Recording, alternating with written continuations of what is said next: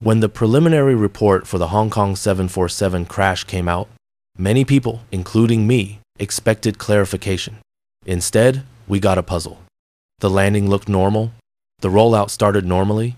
Yet seconds later, a fully loaded Boeing 747 veered off the runway with one engine producing takeoff-level thrust. So in this video, we're going to break down what that new evidence really means, both mechanically and in the cockpit. And more importantly, why investigators still have far more questions than answers.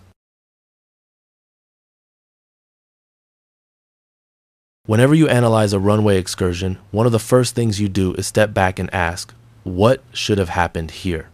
And in this case, the landing setup was about as standard as it gets for a long, dry runway in Hong Kong.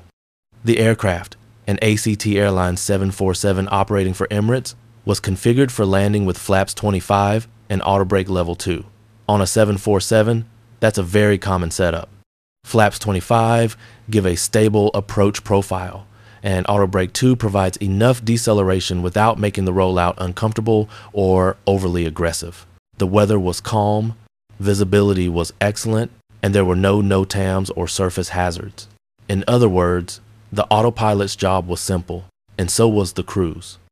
Now, an important detail in this case is the aircraft's MEL status. MEL stands for Minimum Equipment List, a document that allows certain non-critical items to be inoperative while still letting the aircraft legally fly.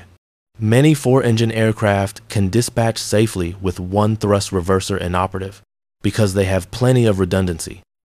In this case, engine number 4's thrust reverser was MEL placarded inoperative, which is normally not a safety issue at all. Why? Because most 747 crews don't use full reverse on the outboard engines anyway. Engines 1 and 4 sit far out along the wings, and full reverse on them can create strong yaw if something becomes asymmetric. So many crews rely primarily on engines 2 and 3, the inboard pair, for strong reverse thrust. That's exactly what this crew did. Reversers 2 and 3 went to about 95% N1. Engine 1 stayed at idle reverse, and 4 was expected to provide idle only because its reverser was disabled. That's all normal. After touchdown, the spoilers extended automatically, which is what you want. Spoilers dump, lift, and plant the aircraft firmly on the runway so the wheels can brake effectively. The callouts were reportedly correct, the rollout began smoothly, and the aircraft started to slow. And that is what makes the next part so important. This accident didn't begin with a bad landing. It began with a normal one. The turning point in this incident wasn't the touchdown. It was what happened after the auto brakes disengaged.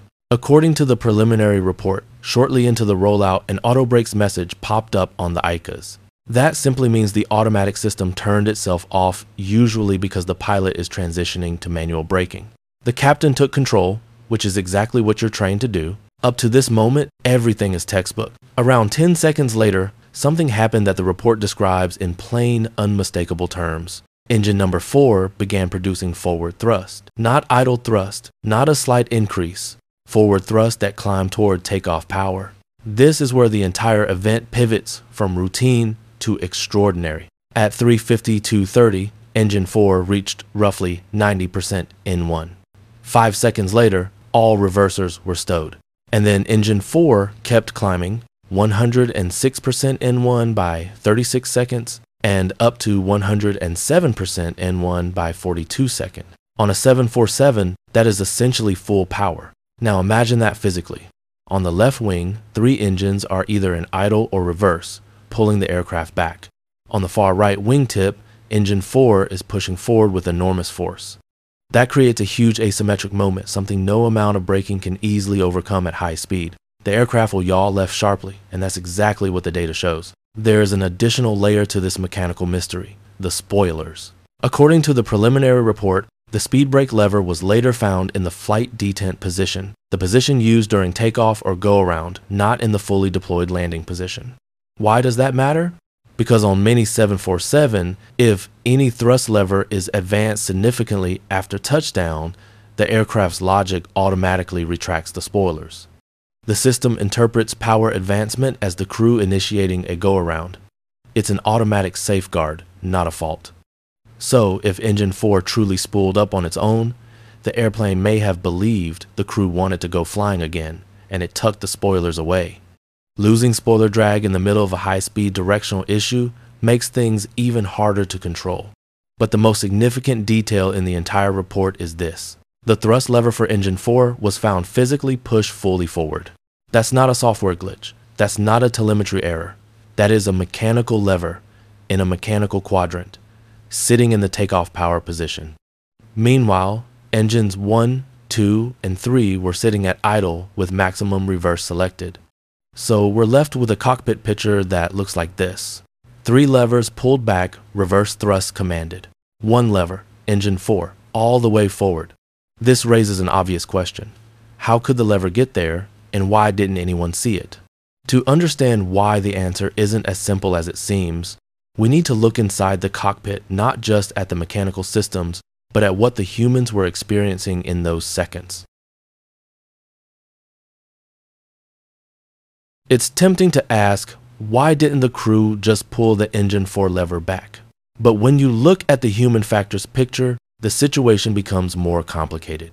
In a 4-engine aircraft, when the pilot selects reverse, the hand normally spans all 4 thrust levers.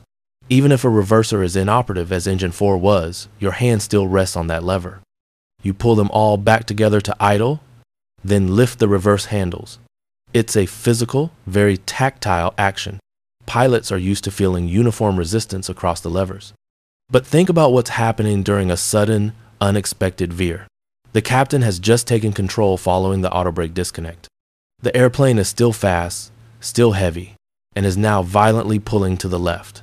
At that moment, the pilot's attention is outside, fighting to keep the aircraft centered and avoid obstacles. Their eyes aren't scanning the thrust quadrant, they are locked forward, trying to save the airplane. That's not negligence. That's human attention under extreme pressure. The preliminary report says nothing yet about crew conversations or their physical movements, because the full CVR and FDR analysis is not complete. We don't know whether the lever moved before the veer began or during it. And we don't know whether the cockpit forces during the excursion could have shifted lever positions after the aircraft left the pavement. We also don't know whether the thrust increase was triggered by human input or by automation. On most aircraft, the thrust lever can advance automatically if a toga button is triggered. That's intentional design go-around thrust is commanded for safety. But the report does not say whether such a command was ever registered. So we're left with 2 broad investigative pathways, both still open. Did the airplane command that thrust, or did a human hand? And if it was human, was it intentional, accidental, or even noticed? At this stage, the preliminary report does not and cannot answer that question. What we do know is this. The thrust asymmetry created a situation that was almost impossible for the crew to counteract. Once engine 4 reached takeoff power and the spoilers tucked away, the aircraft's directional stability was essentially lost. The captain tried to reapply reverse on 3 engines, but by that point the aircraft was already leaving the runway surface. And tragically, the 747 struck a security vehicle beyond the runway perimeter, resulting in 2 fatalities. Our thoughts go out to their families. Loss of life on the ground is a reminder that runway excursions can have consequences far beyond the airplane itself. So why does all of this matter? Because this accident sits at the intersection of aircraft design, pilot workload, and system logic. Investigators now have to determine whether this was a mechanical anomaly, a control system input, a human factors event, or some combination of all 3. They'll be analyzing cockpit interactions, thrust lever linkages, toga switch behavior, maintenance records, and the flow of actions after auto brakes disconnected. And if the final report explains how that thrust lever moved, the findings could lead to changes in training, checklist, philosophy, or even cockpit ergonomics. This is one of those cases that has the potential to influence safety recommendations for years to come. For now, though, the mystery remains. Engine 4 produced full forward thrust during rollout. The thrust lever itself was found fully forward, and the sequence that led to that moment is still unknown. As more evidence comes out, especially from the CVR and FDR, we'll continue to follow it closely and bring you clear, fact-based updates. This case is far from closed, and the final report will likely be one of the most closely studied in recent years. Thanks for watching, and as always, fly safe.